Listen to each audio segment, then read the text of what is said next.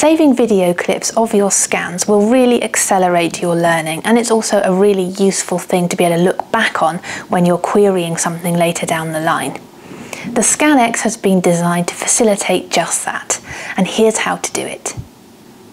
To add a new animal from the starting screen, click Function and Info, and click to type their name. If this keyboard does not come up the first time you click, you'll just need to activate it. So when it's deactivated, you'll notice I click in here, I don't have a keyboard, so you'll need to just tap that icon and that will activate the keyboard for you. I'm going to put in the animal's name there. It doesn't matter what species you select unless you're scanning dogs. If you're scanning goats, don't worry, it doesn't really matter what you select. This is to do with your gestational age calculations. It's not going to affect your scanning. Once you're happy, you click OK, and I'm now scanning the animal called testing.